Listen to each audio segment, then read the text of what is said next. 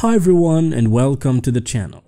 Today is going to be really interesting. I'm going to show you a patient that has a tartar that honestly I've never seen before. It covers her entire teeth and I cannot wait to show you how we're going to change this person's life. Just by removing the tartar, she can actually start feeling comfortable when she eats and speaks. So when we asked the patient, what brought you into our office? She answered, I've just been in pain for months now and I'm just tired of it. I can't eat right. I don't know what it's like to have burger in like 5 years honestly. And she said, I'm just ready for a change. I need this to go away.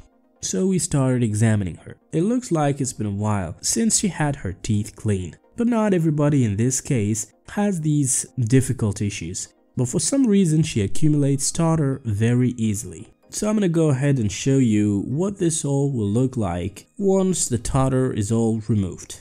As you can see, it's been a while since our patient had a cleaning. So what happens is the plaque that is now removed from the teeth, meaning the food and debris that is not brushed away, builds up on the tooth, and it can only take up to 12 hours for it to harden into tartar, or what is now called calculus, which is this hardened form of plaque. That you see the bacteria that associated with this plaque, and tartar is what eats away the supporting structure around your teeth.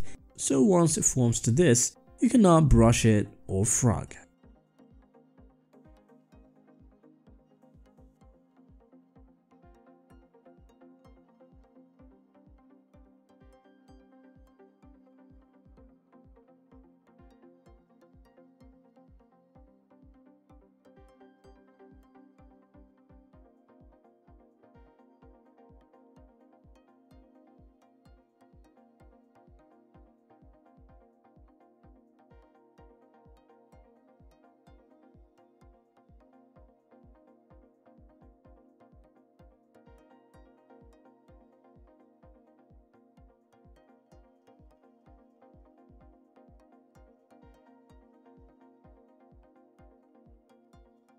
Finally, the toothbrush is your friend. Have a good day.